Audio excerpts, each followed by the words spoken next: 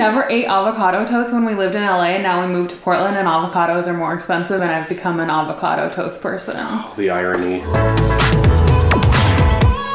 Hello and welcome to episode 4 of Honestly with Ashley. This is my honest review show for Spoke. Today I'm joined by my husband, Maddie. So apparently every time there's food or drink, I show up. Yes, we are reviewing 3 toasters.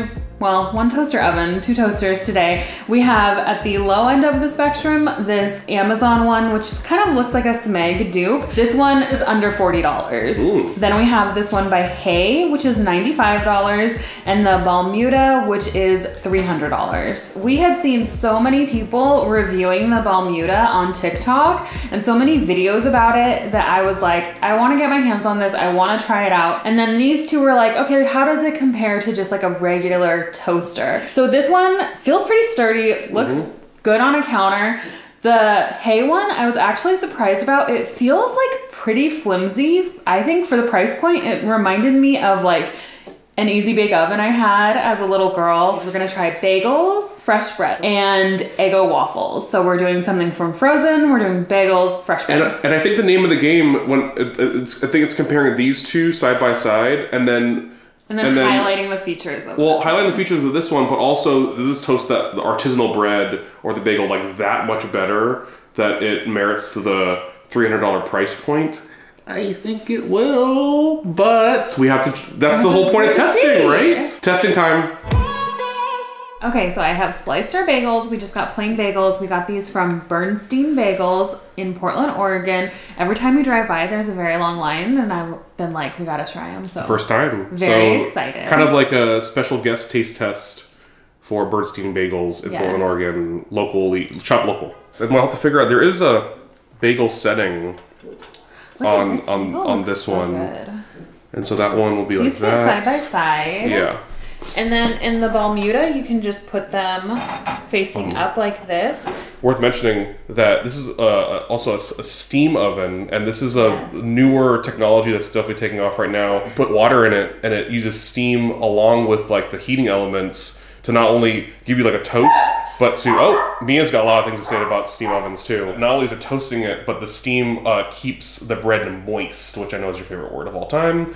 And it's just like not the best word. It's fine. There's nothing you can't really get replaced with another word though. Yeah. So that's another reason why we should definitely. There's a clear difference between like what this does and what these 2 do. But I'm hungry. Let's eat some bagels. Let's eat some bagels. Yeah, this one's sad. Do you want to show it to the camera? Yeah, it's like not. It's like I might turn it around. Just ding dinged. Oh yeah. It's too toasted. Oh, this one. It's way too toasted. Yeah. Okay, let's look at Balmuda, baby. Yeah. It's perfect. Balmuda is here. It is beautiful. Yeah, this is kind of like what, I mean, not completely perfect, but that's kind of what you want. Let me see that one. Oh, yeah. We got the burnt bagel. We got the undercooked bagel. And looking like... Should we try to toast this one more? No, I think it's like... It's just not even going? Let me feel. Oh, it's very hot. It's like, okay. All right. I think the first test we're going to do is just have some butter with the bagel. Toast and bagels can get very hard in a toaster. This is like still like if I pressed it, it would smoosh and it would make crunchy noises. This feels like a brick. It would smoosh. It would smoosh. The one from Amazon. All right. Which is like, I looked up when we recorded this, it's like $31 right now. First off, good bagel. I mean, that tastes good. Good bagel. The color isn't great, but it tastes good. It tastes good. Let's just go straight into this.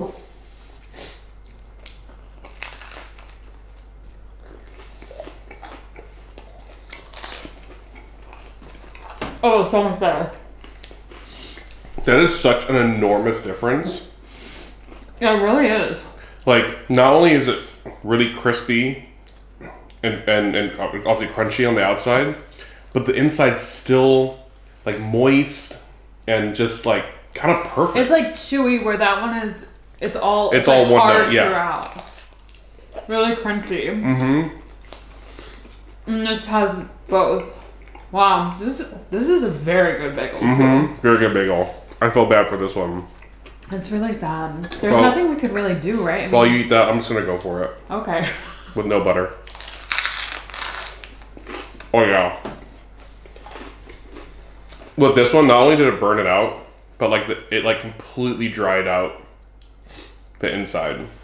Should we do a cross section of this? Yeah, versus like this one, it's almost as if it's like reheating the bread in the middle too, while toasting the outside. So clear winner here, obviously, but then between these two, definitely favoring the Amazon one. What this has going for it is at least it got the entire thing, where this one, like, this is a normal sized bagel and it didn't toast a third of it. Yeah. Hey, even without butter, these bagels are really good.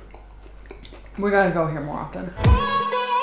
Okay, next up, artisanal bread. This is from Cafe Ollie in Portland, Oregon. This is my favorite bread that we found. It's so good. They make it there. And I've been getting a loaf every week since we got the Balmuda because, like I said, I've been into avocado toast. I'm going to pop that one up there. Nice color on this one. Yes. And then for these two, actually decent color. Both of these feel a bit dry. So Amazon one first. Here.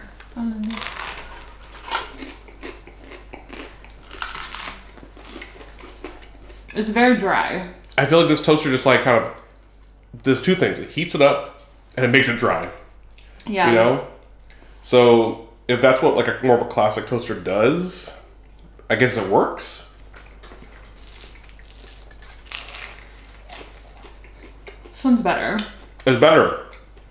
So far, in this test, this wins in the artisanal bread test. Yeah, it's like no brainer. It's like so chewy still, but toasted. It's kind of like blowing my mind how much better this is. Again, triple the price of the medium one. Well, it's 6 times the price of this one, right? I mean, even more. That one's like $31 right now. Okay, so yeah, like almost 10 times the price of this one. But like 100 times better. 100 times better. However the math that works. Okay, final test is a from frozen treat. Eggos. Eggo waffles. So the artisanal bread and bagels are gone. And this is something everyone can buy at the grocery store. So I figured might as well try this, right? So yeah, I haven't had one of these since like middle school. I used to love these. I used to eat these frozen. It's been a minute. It's, you know, they're not like hard out of the freezer. For sure. All right, Eggo waffles done. Ooh, it's beautiful. Yeah. So the Amazon one actually toasted this time. Yeah. First time it's toasted. First time it's toasted. The hay one got a little burnt, and we had the same issue because I guess this one is not great for round things. The top of it wasn't getting any color, so we flipped it. This feels very hard. I think it's one of the biggest knocks on this one is it doesn't really evenly toast. Yeah. Okay. So Amazon one first. Not good. I was gonna go that direction. It's just hard. Well, I was gonna say that like it's been a while since I had an Eggo waffle, and not bad. Then this would be better if it wasn't burnt. The flavor's better. Yeah, I think this would be better if it wasn't burnt. Yeah. This one is the best, but it's like not leaps and bounds. Yeah, like compared to the artisanal bread, this is like maybe like 10% better. Between these two, this did a better job flavor wise, but always will get the knock around like the unevenness. And this one is serviceable. It worked, you know, for the Eggo waffle. This is one of the most impressive appliances that I've ever used. This is also $300, which is not approachable. Not approachable to many folks I saw they have out there. 10% off. Okay, that's something. But I'll also say that like it's worth the price. Yeah, I mean, we've been using this so frequently, and really, Maddie travels a lot for work, so and I don't cook, so I've been making a lot of like open face sandwiches with like. I melt the cheese in there, I toast the bread. I've like reheated pizza in here. I've put a croissant in here. We didn't have any of those things today, but all of them turned out so well in here. And then I've been making my avocado toast, which is so good. I feel like at the price point, what you're paying for the $95 with this one is the aesthetic Absolutely, of this, right? But functionally, doesn't seem like the best toaster. No, it is beautiful on your countertop, but it really doesn't evenly toast, especially round shapes. Yeah, felt the most non-user friendly. And the most one you had to like micromanage. Yeah. Like it's not a set it and forget it type of thing. And then with this guy, I feel like if you're like a first toaster in college or you just like need something. Cute. For sure. Maybe you just only want to make toast. Or egg and waffles. The egg and waffle wasn't too bad. Yeah. I would say it's weird that it doesn't toast things visually. Like the bagel and the bread, it's hard to know it's done. You just can feel it, and you can feel that it's toasted, but it doesn't look toasted. Going back to the Balmuda, I feel like it's very important to say who this is for, because the $300 price tag is, again, steep. Yeah. If you're someone who regularly buys locally sourced artisanal bread and pays a premium for your ingredients, I think this is like... You're getting the most bang for your buck. This is so worth it. The way that I have like clung on to this as like my favorite thing in our kitchen really says a lot, because I don't spend a lot of time in our kitchen. I really just make smoothies or like toast, and that's it. And I used to have to make toast in a pan, so I just wouldn't do it because it was like cumbersome to take out a pan. This is so nice. I can just set it and like walk away, get my avocado mash ready for my avocado toast, and it tastes so good. Yeah. So there was one day I used it 4 times in a day. I put like all my meals in it. I had a lot of carbs that day. But I mean, it's amazing. I love it. Mia loves it too. Yeah. So honestly, get a Balmuda. If it's within your price point, get a Balmuda. Yeah. If you're just starting out and you just want like bare bones, get this one. If you want something Ultrian. If you want something in between that like actually is good, I would say to look for like a Breville or something. Yeah. Okay, so I think we said everything we need to say about these toasters and the toaster oven. Thank you for joining us on episode 4 of Honestly. If you missed any of the other episodes, go give them a watch. I think they're pretty good. Like, subscribe, follow me at Ashley Hosmer on Instagram, follow Spoke at Spoke, and tell us what you want us to review next. Do you want another kind of kitchen appliance? Tell us, let us know, drop it in the comments. That's it. Thanks for joining us. Bye.